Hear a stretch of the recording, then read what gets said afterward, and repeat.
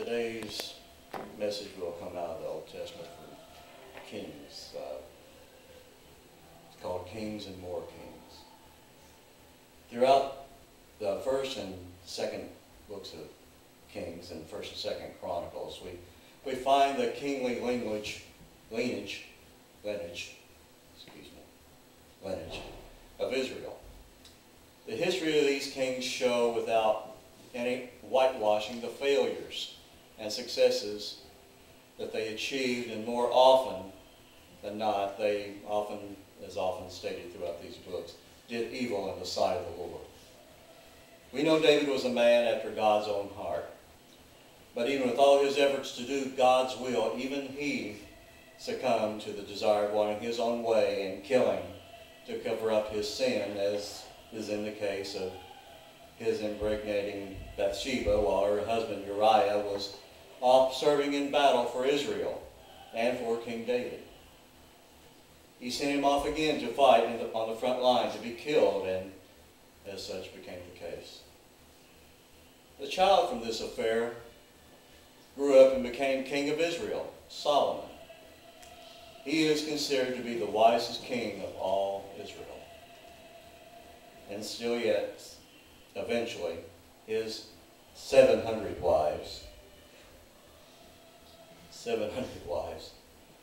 turned his heart from God.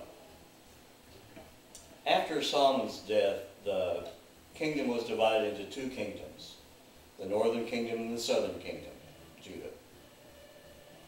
Kings and more kings. There were some 40 kings during those years, and as I've stated earlier, more often than not, they were evil and didn't follow after God. Of those 40, there were about 9 that could have been considered good or mostly good kings. Of these 8 were in Judah.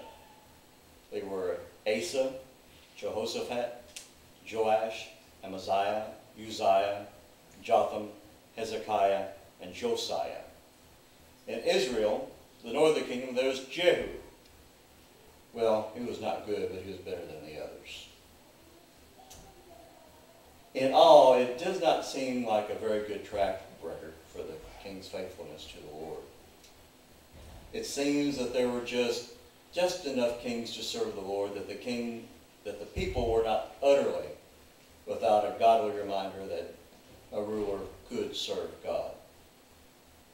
In my study for this message, I discovered that each king, at the end of their reign, just before he died, he turned from serving and honoring the Lord. They lived the end of their lives in pride and rejection of God's commands. Even the best of them chose to ignore the Lord's commands and exhortation through the prophets he would send them. Kings and more kings. And that is what we are to him, kings and more kings.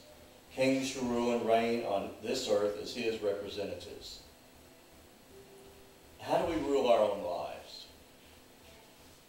Do we set examples for others to follow? Do the decisions we make please our King of Kings? Throughout the books of Kings and Chronicles, some of the good kings did much good in restoring the temple for service and to God. They brought in gold and silver to help furnish the temple to its original glory. They removed the altars to foreign gods that they would set up in the temple, but throughout the land they did not get rid of or tear down the high places. Now this is what they referred to when they talked about the altars of other gods, the Asherah poles and the altars to Baal. But there was one king, Manasseh. He did evil in the sight of the Lord.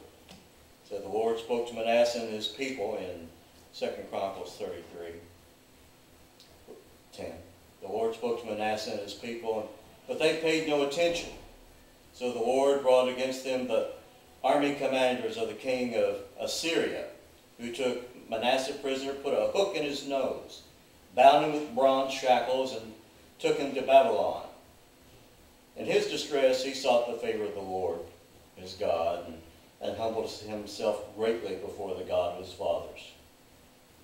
prayed to him, the Lord was moved by his entreaty and listened to his plea. So he brought him back to Jerusalem and to his kingdom.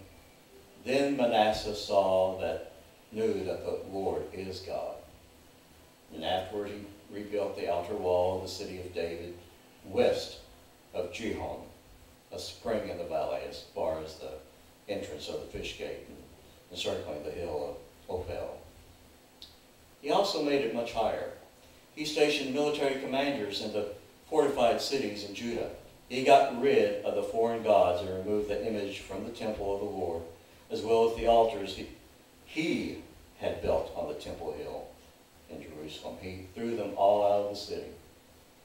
He restored the altar of the Lord and the sacrificed fellowship offerings and thank offerings on it, and told Judah to serve the Lord, the God of Israel.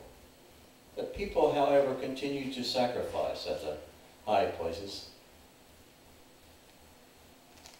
but only to the Lord their God. The other events of Manasseh's reign, including his prayer to God and the words the seer spoke to him in the name of the Lord, the God of Israel, are written in the annals of the kings of Israel. His prayer was how God was moved by his entreaty, as well as all his sins and unfaithfulness, and all the sites that he had built high places and set up Asherah poles before he humbled himself. He did tear down the high places. Do we tear down the high places in our life? Now, what we really need to see here is that the worship of these foreign gods were strictly forbidden when he said, and still says, to have no other gods before him. He meant it. Now, we don't worship other gods in the way they did then. They literally hung their hopes onto those foreign gods to save them in times of trouble and sickness. They looked to them in their times of desperation with a tenacity we should be filled with when seeking God's face and will for our lives. They offered sacrifices they often needed to eat for their own survival. But those gods were blind to their needs because, why? They didn't exist. The Lord wanted his people who are called by his name to know and to experience that trusting him would end up in success and victory when faced with the trials of life that are common with us all. The King in us wants us to rule with dignity and faithfulness when adversity strikes. He wants us to know that he is Lord, that Jesus is Lord, and that as we trust him in all things, that he will prove himself to be true and every man a liar, for it is with a heart that yearns for him to be seen will that trust develop and become a way of life. I'm proud to be a part of this family of God. And I know that there are among us, we have no other gods before us. We may have things that steal our time and our attention from being with him in prayer and worship. But those are not the things we worship. Those are not the things we cling to for joy and fulfillment. They're not what we expect them to do. They don't expect them to aid us in this battle of life. Distractions are one thing, but what we cling to, adhere to, and rely on to get us through the trials of our souls is the Word of God. Sometimes